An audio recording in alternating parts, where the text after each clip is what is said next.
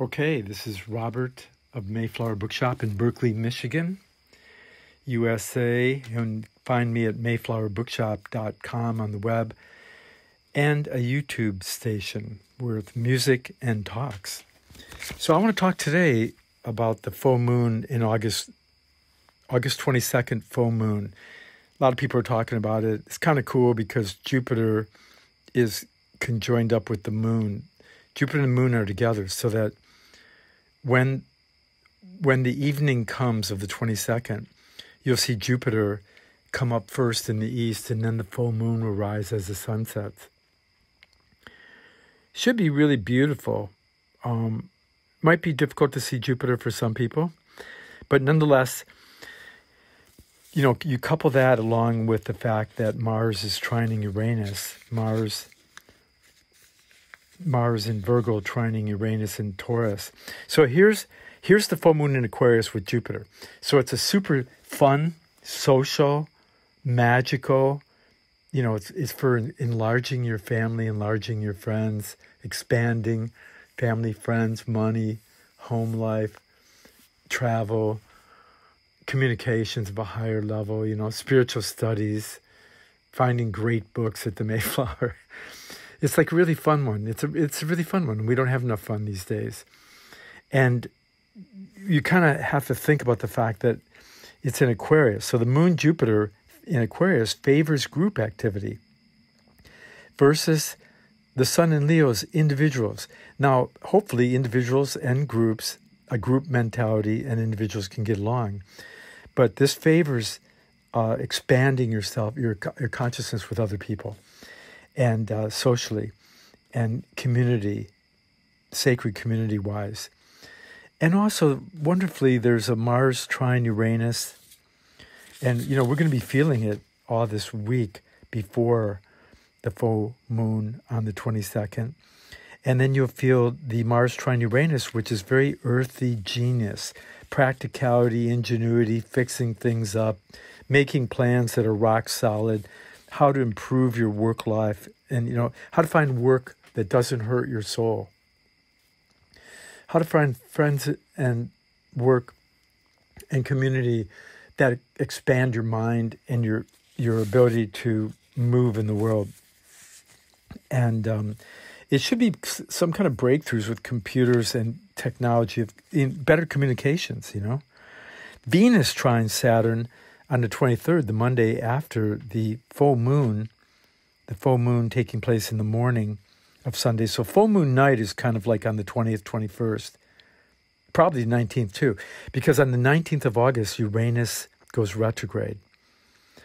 And that is a huge thing too, because everybody who's like Taurus, Scorpio, Leo, and Aquarius have been the last 3.5 years and or the next 3.5 years are going through major struggle between security and freedom. And how do you hold things together while you're growing things? How do you hold a garden while you're growing things? How do you hold a friend while you're growing things? And Uranus wants to grow too fast and do too much too fast, and Saturn goes too slow. And so a lot of us are caught between people that are moving too fast and people who are moving too slow. You could say that. Or opportunities for money. And this very slow uncertainty about what is money, and is a cryptocurrency going to take over, and why they call it a cryptocurrency if it's so safe and honest. Anyway, speaking of conspiracy theories, it's H.P. Blavatsky in Isis and Veiled Secret Doctrine who said that the ultimate conspiracy theory is that the heart of wisdom and compassion, has not fully flowered yet with intelligence. So, and the thinking hasn't evolved with and flowered with loving kindness and a sense of the eternal return, reincarnation, and karma, having to understand one's soul life in at least 3 or more lifetime progress, rather than everything squeeze boxed into this weekend, this year, this life. It puts a lot of pressure when you get rid of reincarnation and karma, which took the last 2,000 years of getting rid of it, more or less, but it never got rid of, it never went away. And Blavatsky and Steiner both say that if we understood reincarnation and karma, the world would find peace and happiness overnight. So we're talking about the full moon, and we have this a series of wonderful aspects, like Venus trining Pluto earlier in the month of August, and Venus trining Saturn for long-term security, in-depth relationship. You have like the Venus trine Saturn actually on the 23rd is you come out of the full moon with a sense of wanting to manifest and incarnate long-term security. And Mars is even trining Neptune, even though it's off a bit. Now here, that's the fun part. Now the difficult part is that Neptune is opposing the ascending sign on the full moon chart for Washington, D.C. Transit of Neptune has been opposing the Neptune midheaven of the United States, and will continue to do that for a couple of years under that influence of Neptune square Mars, which I'll talk about in a minute. Neptune opposing Neptune at the bottom of the United States chart. So, this whole idea of Neptune squaring Mars and Neptune opposing Neptune, flooding versus fires, melting poles that could refreeze for all we know quickly at some point. But right now, it's getting kind of crazy what's going on with the North Pole and the magnetic shift. The magnetic pole is shifting, and the 12,000-year cycle and the half cycle of that and half cycle of that. We're kind of like at this huge turning point where catastrophe psychology and catastrophe physiology, catastrophe revelations and fear and weirdness is rampant. When we don't have a sense of our deep, deep stillness, like the voice of the silence to lead us, and the silence itself to ground us within each heart and soul and spirit. If we don't have that, then many of us are spun out. And when you see the Neptune squaring Mars in the United States chart, September, October, and with Neptune opposing Neptune, then Neptune opposing the midheaven. Neptune's going retrograde to do this too, by the way, until December 21st, about where Neptune at 20 degrees Pisces goes direct. And then it will square the Mars and Neptune again, but it would be a lot easier than it is right now. So the Neptune, when you have like Neptune squaring the Mars, and you have like this full moon with Neptune opposing the ascending sign, Neptune squaring the Mars in the United States chart. I'm looking at two different charts, but I'm putting it together for you. And you have the Pluto return. When you're looking at all that Neptune, you're looking at kind of an attack on the etheric body of the plant world and the honeybees and the healthy rhythms of the human body. And this whole health problem of the virus, and there's different names for it, of course, and then the jab necessary. There's a lot of confusion going on.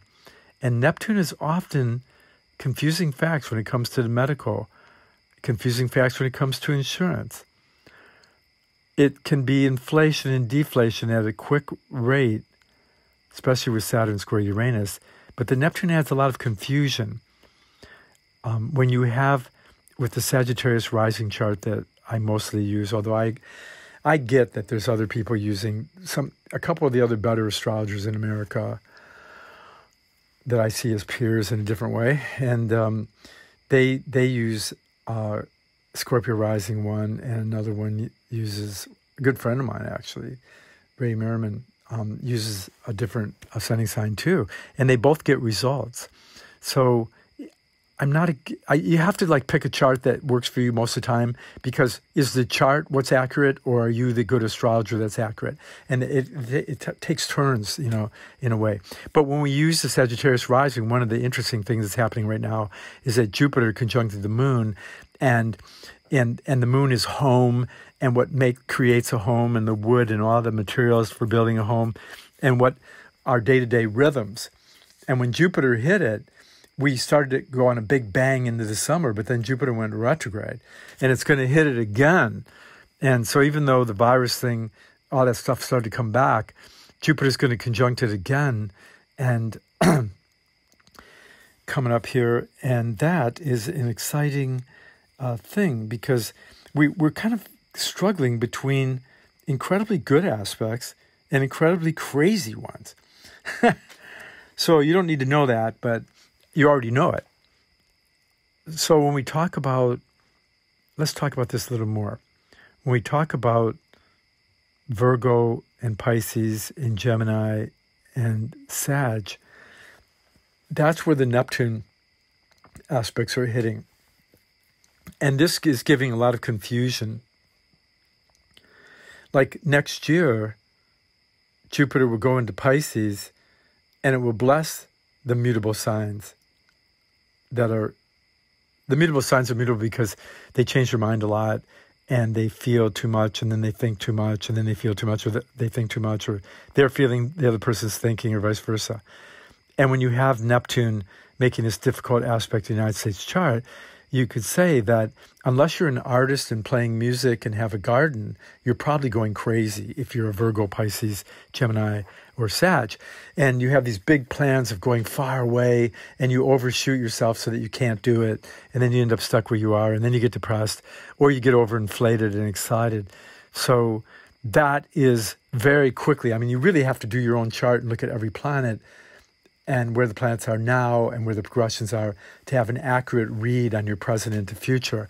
But just generally speaking, a lot of people like this because it can make sense to you. And you have this idea of the air signs with Jupiter going back into Aquarius. And so especially if you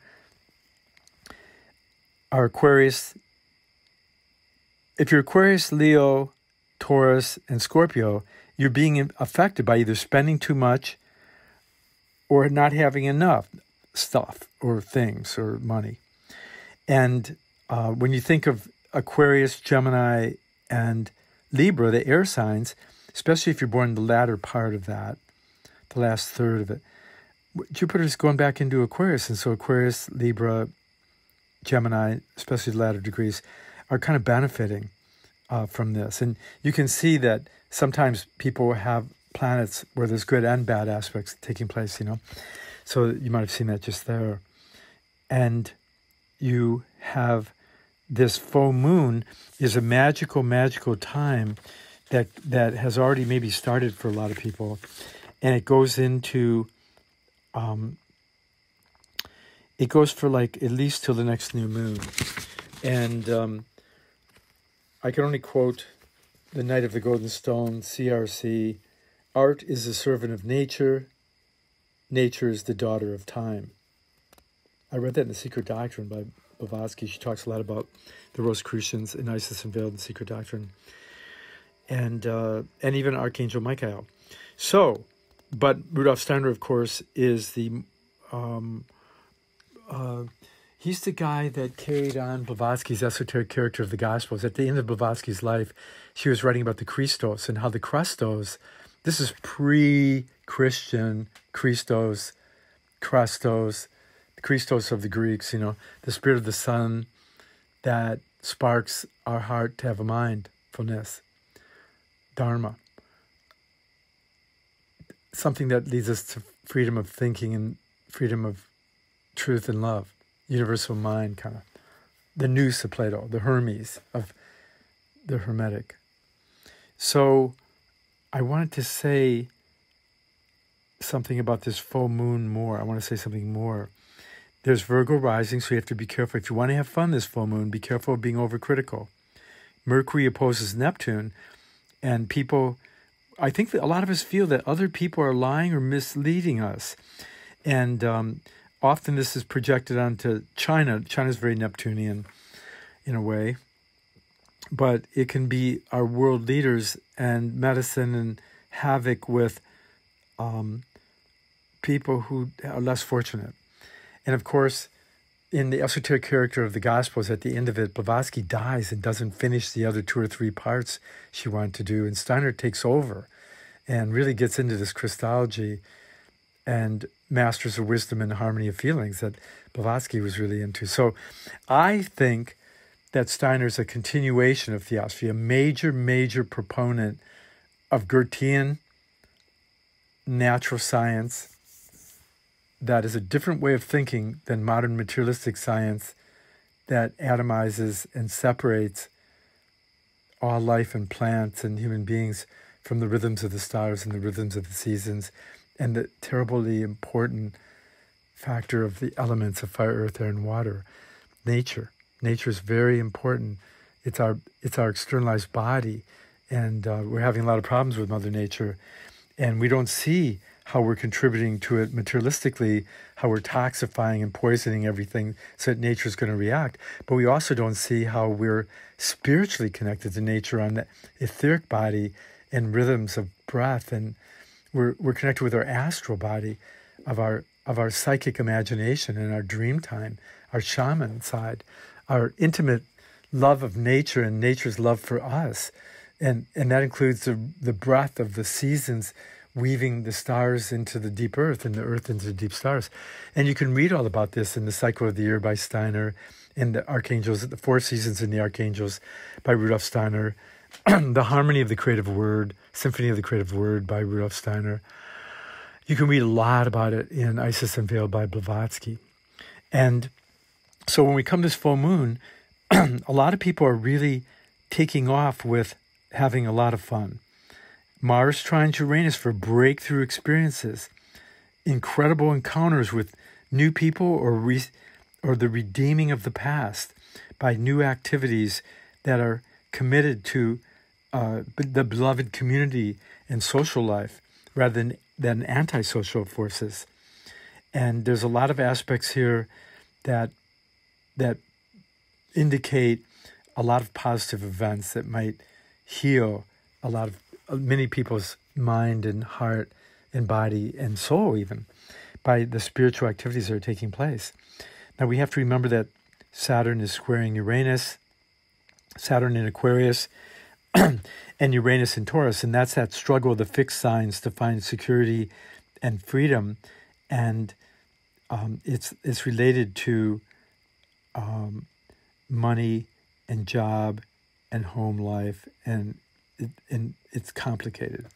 It'd be like long talk. Like Saturn, the Jupiter-Saturn we had last December conjunct in Aquarius. I mean, Jupiter's yes, Saturn's no. Jupiter's social, Saturn's antisocial. Blavatsky and Steiner kind of indicated that Jupiter-Saturn conjunctions are major social shifts that take place every 20 years, but they're also like in the past, the Jupiter-Saturn, the last Jupiter-Saturn conjunction was in 1405, I think. And that was the discovery of tarot cards. Even though they were there in the 1300s, they really came out into the public at 1405, 1400, and the triggering of the Renaissance, early triggerings. And it's, according to Rudolf Steiner, the age of the consciousness soul, that every human being starts to participate and feel what's going on with the world. And that consciousness soul, when we can be true to the world and to our individuality simultaneously, which is kind of what this full moon in August 22nd is. Sun in Leo, being true to your individual self and having good work ethic initiative. And the moon Jupiter is honoring the sacred community that includes animals and plants and birds and honeybees and flowers and everybody. A unified field theory, the unity in diversity, e pluribus unum, of the $1 bill, that there's a oneness of the fatherhood of God or deity that permeates all forms. And one needs to experience this and see it. So there's a tendency in this full moon that again, there's this struggle with the North Node kind of at a midpoint, a T-square. The handle of the T-square is the North Node in Gemini. So it's time to make new connections this month, well into next month, and maybe all the way into December. But this North Node, T-squaring the Sun Moon, is really a strong indication of a need for communication with our higher self, our higher and lower self. The whole thing with initiation and Theosophy and Steiner is the purification of the lower astral body and the lower manas, the mind, and to unite oneself in an open-hearted thinking and feeling way, head-heart way. And you can hear about these meditations in other talks I gave on my YouTube channel. But we're talking about this purification of the lower manas and uniting ourselves with the universal thinking, the nous, the higher manas. The manas identifies with universal love and truth, the Atma Buddha. The manas identifies with the higher mind that's identified with the universal loving kindness, kind-heartedness, and seeing everyone as a friend. In the long run, we're all family and members of each other, members of a mystical body of Christ, they would say in Christianity, but it's like the cosmic Buddha, or the Hermes, the Adonai. I mean, it's a three, it's like Om. Okay, so I talk about Om, AUM, and OM in other talks, so I won't do that now. So let's talk about the Jupiter trine Venus in 2022 is going to be really exciting. It happens in, Pisces, trining the Jupiter in Cancer in the United States chart. Jupiter trine Venus in the United States chart, babies, love, because the Neptune aspects are lower sperm counts and inflation, deflation, and infertility, and confusion with China and the oceans and outer space, and cocky guys that are running all around with Mars and Gemini in the United States chart. And when Neptune goes direct in December of 2021, maybe that will ease off a little bit, but we still have a couple more years when it's opposing the midheaven. So we have to protect our waters and our etheric gardens. That's the Neptune thing. Otherwise, everything's getting poisoned.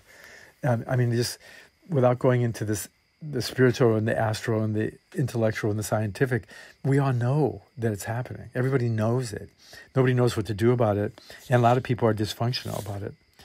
I don't know what to do about it. So other than trying to wake up spiritually and meditate and pray and wash my own dishes and till my own garden, help whatever friends you can to grow. I think that struggle between triggering people to grow too fast versus they're too slow and people are numbing out. I mean, because the Neptune aspects, Neptune square Mars and Neptune to bottom in the United States chart, and Neptune opposing Neptune in the United States chart, and Neptune, that whole Neptune thing is the legalization of drugs, and that this whole idea that, they're making artificial opiates, and so we don't need them in Afghanistan anymore. Somebody said that the other day to me, and I went, I don't know. Do you know? I don't know. I do know that there's too many drugs, and so it's really, it really behooves us to spend a sacred day once a week, a sacred week once a month, a sacred month once a year, a sacred week once. We need to go on retreat and stop all medications and drugs and alcohol and weird food and extremes in food of yin and yang. Neptune's yin, too much yin in macrobiotics, too expansive, luciferic forces. The Saturn is Ahrimanic, people would call it satanic, I suppose. And Uranus is the genius of the mind, both in science and philosophy and truth. So that is a struggle too, but we don't have time to get into that. I wanted to talk about this last Jupiter-Saturn conjunct, because the Jupiter in Aquarius that we're experiencing now is a major, major thing. And it happened December 21st, 2020, at the beginning of Aquarius. And, it's going to last. Jupiter, Saturn, every 20 years, stays in air signs for 140 or more years.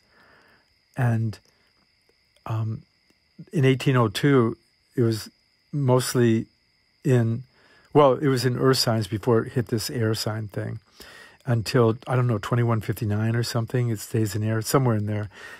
A lot of astronomer guys, they change. The planets are moving at different speeds, and a lot of things kind of shift a little bit. So the Jupiter-Saturn is the social and antisocial forces. You can read about the social future and social and antisocial forces with Rudolf Steiner. Blavatsky has a lot to say about it too, if you want to do some homework. I think it's interesting that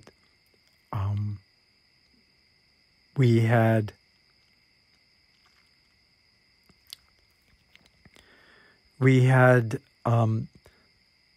you know, 33 years after Jacques de Molay was murdered, the head master, Grand Master of the Templars, where in 1314, somewhere in there, Jacques de Molay was murdered, and then about 33 years later, the very following year, he had predicted the Pope would die and that the king would die, and they did. And then 33 years later, the plague takes place, and then from 1346 to 1353, and then you have another 33, couple of 33 years. Steiner makes a big thing about these 33 years. And you have the Black Plague, what they call the bubonic plague. They have different names for it. And this comes about like in this cycle of 33 years after de Molay. And the ruinous activities of the murder of the Cathars and the Templars and people who love the earth, you know, and the crazy crusades, and a very difficult moment that was kind of almost like a shadow of Alexander the Great. But we don't have time to talk about that at this point, but I wanted to bring out that we're entering into this Jupiter-Saturn air sign thing, and this is a huge it's a huge event that is going to bring us into inner space as well as outer space. And inner space has to balance out the outer space, or the outer space will wreck us. I mean, imagine if they accidentally destroyed the moon and it crashed into the earth. What would that do? I mean, that's crazy. And we're actually at a place where we could tamper with the solar system. And I agree with Manly Hall that no matter what happens, even if the planet Earth were to leave its orbit and go crazy in chaos in outer space, that the human beings would find a way to reincarnate somewhere. It might take a while. Yeah. So I wanted to say that we'll talk about this again about more on the Aquarius, but we're entering into the world self, the consciousness soul age at a much more larger step, you know. And this February, June, and December of 2021 of the Saturn square Uranus that takes place every 43, 47 years is kind of like a midlife crisis for sure. And it's like everybody feels like their life's half over or something, or that you're heading for the end, and you're trying to get a second wind, or you're dying or something. And so February, June, and December is when that last Saturn Uranus squares, and that's that struggle for new currency, and what is the news, and what is structure and security, and what is freedom, and what is what is healing? The Chiron is between the Saturn and Uranus. So what is it that can heal the authoritarianism versus rash French revolutionary stuff where people are just attacking everybody all the time? And this, how do we step up to the consciousness so that we can feel what everybody feels in the world, so that we can do something about it in an intelligent heart way rather than just the intellectual quick fix? The death of nature, since 1802, the Jupiter-Saturn was in Earth signs in 1842. And I mean, that was the death of nature and the death of the buffalo and the birth of the Industrial Revolution and machines and this terrible materialistic side. So now we're going into from the Earth materialism and the over-physicality of the Iron Age, we're going into the Aquarian Age. And the Aquarian Age may not be here for a few hundred years, or did it really happen like in the esoteric character of the Gospels? Blavatsky says it happened at the end of the 1800s.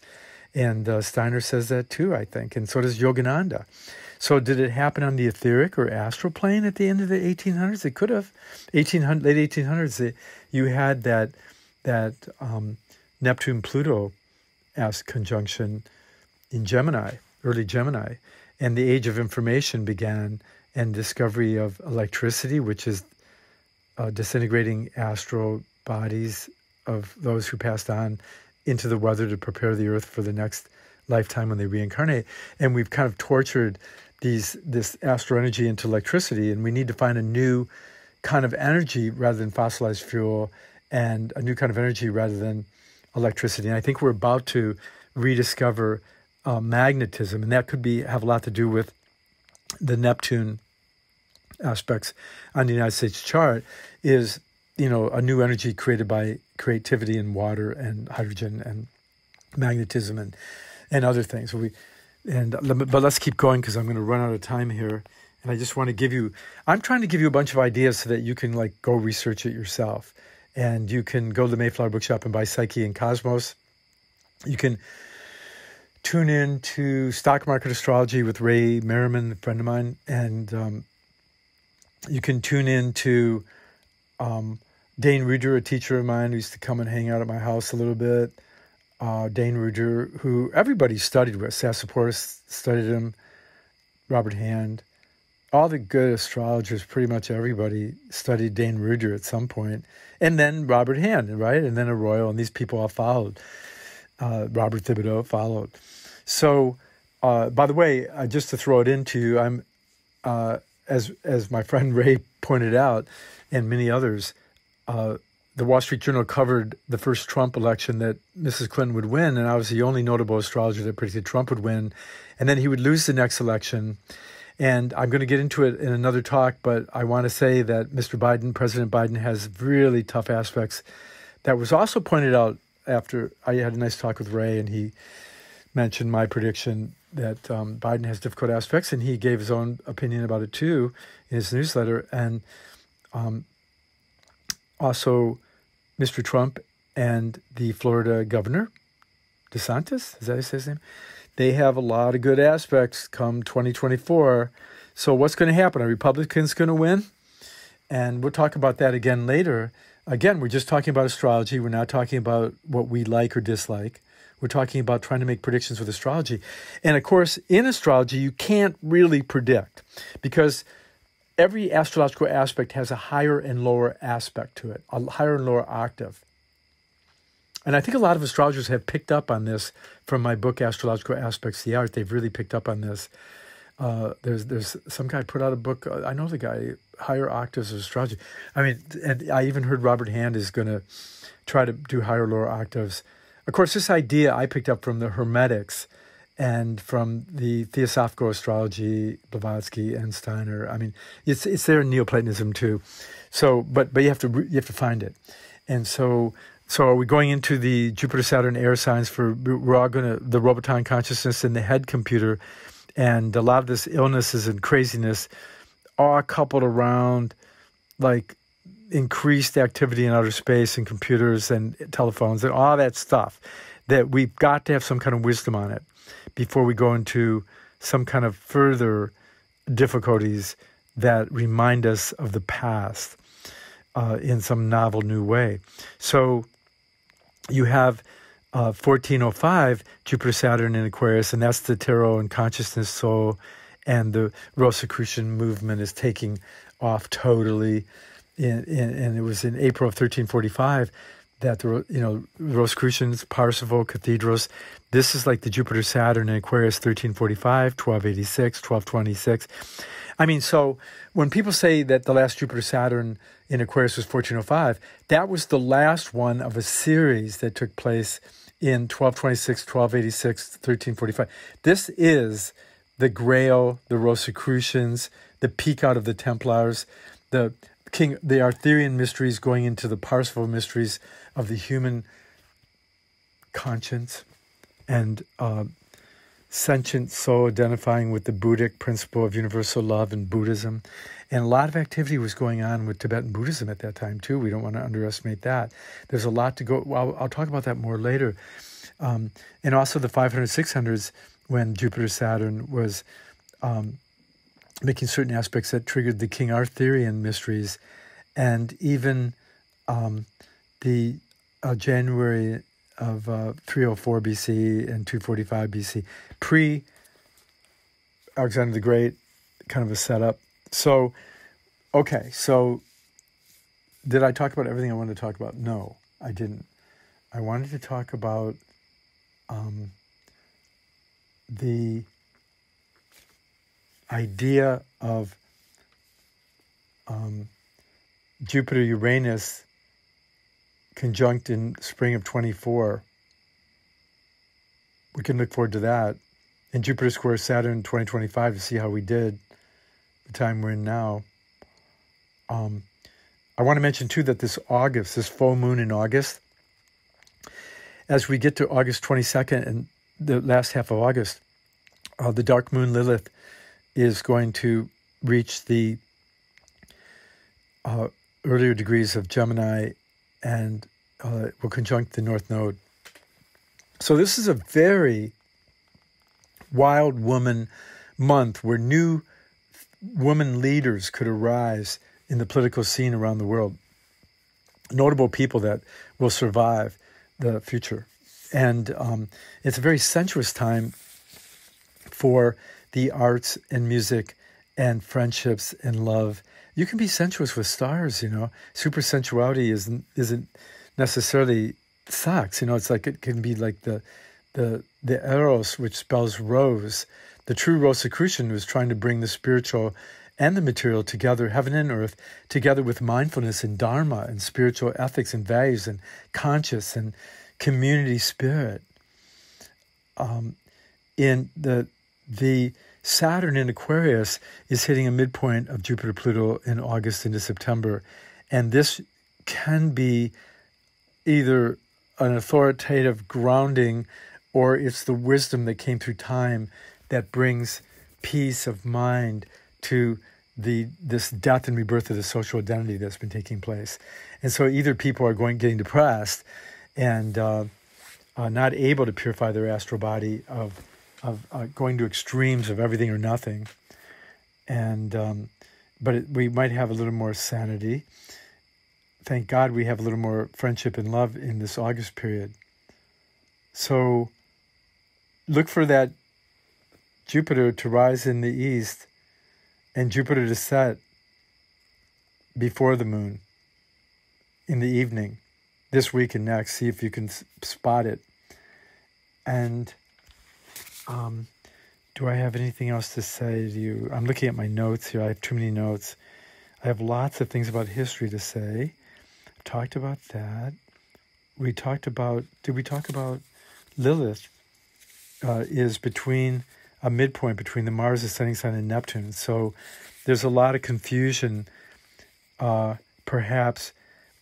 I think that what that means when it's on the midheaven is that everybody's looking for a career and calling and a communication with a higher self that's sensuous. It includes the feelings, and it's just not just intellect.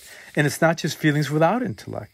We're looking for a head and heart relationship, which I go really into Blavatsky and Steiner's voice, The Voice of the Silence by Blavatsky and The Foundation Stone by Steiner in other talks, the two hands of God, really, you know. And I talk about Theosophy and Anthroposophy. I think the Anthroposophy was able to bring Wegman back in, who was a great friend of Rudolf Steiner's in the end of his life. And the Theosophical Society, at the end of Blavatsky's life, was torn apart with a lot of arguments, very similar to the Anthroposophical Society.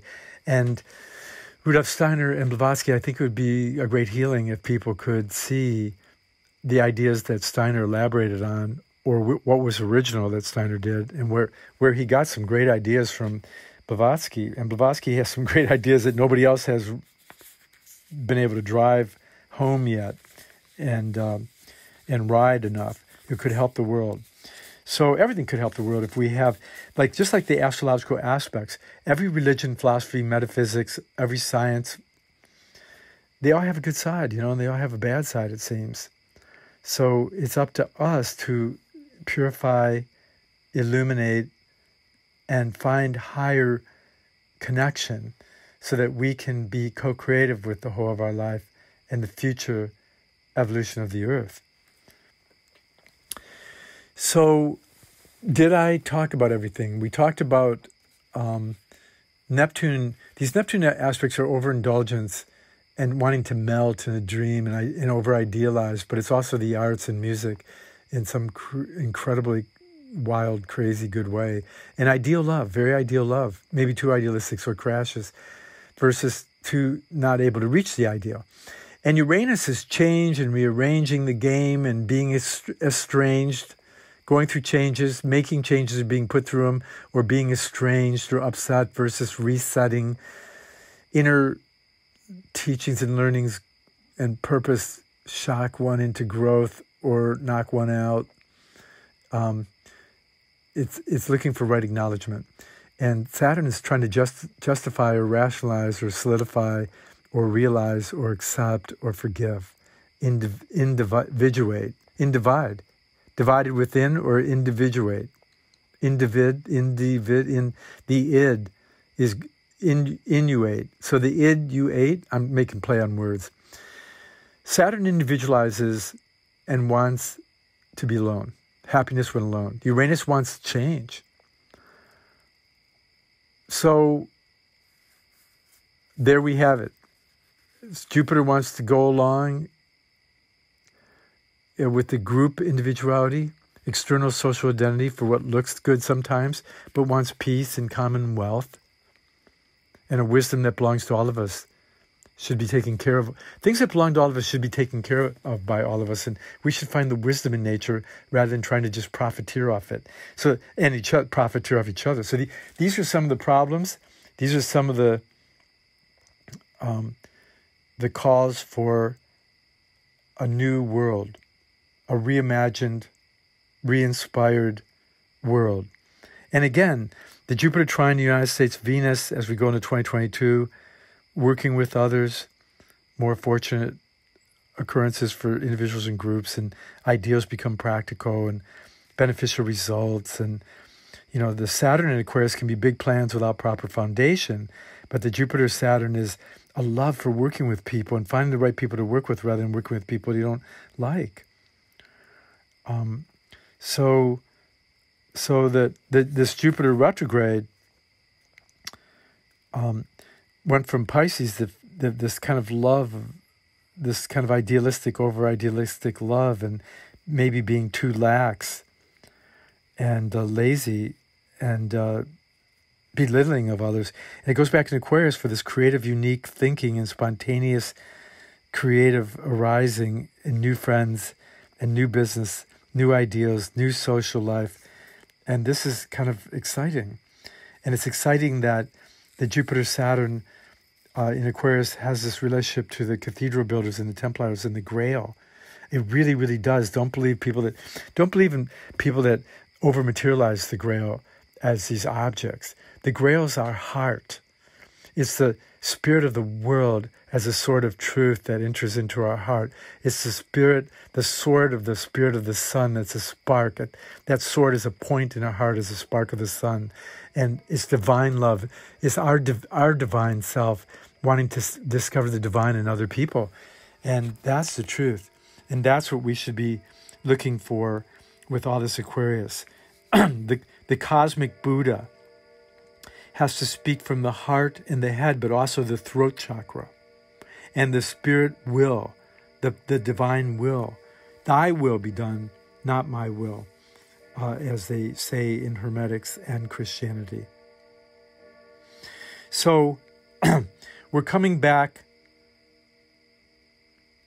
from this Pluto in Capricorn, which is an untiring climb to the top, a feeling of being burdened by the mountain of work before you and behind you.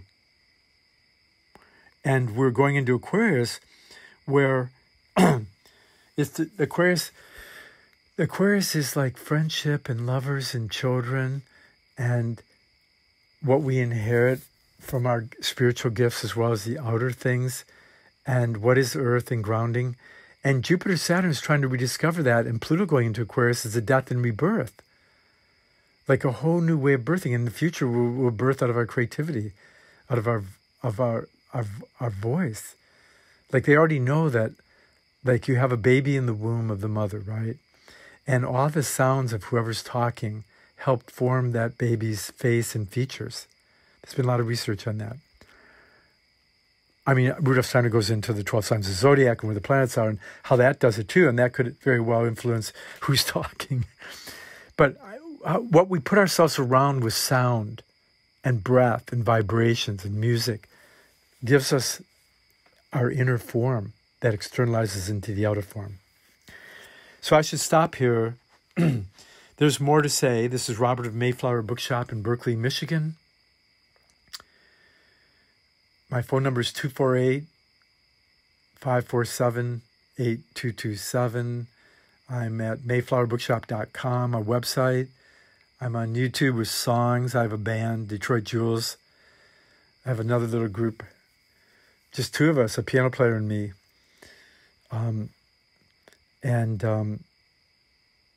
Roy Honeybee and the Wild Oak. That name might change, but that's what I'm working with right now. My piano player said, "Who's Roy?" I said, "Well, we could take turns, you know." It's just like kind of, it's art. Everything's art. And I think it should be a spiritual science too. So this is Robert of Mayflower Bookshop. Hoping you have a really good time on the full moon and that you're able to carry it right through August. And you're able to carry it, I think it was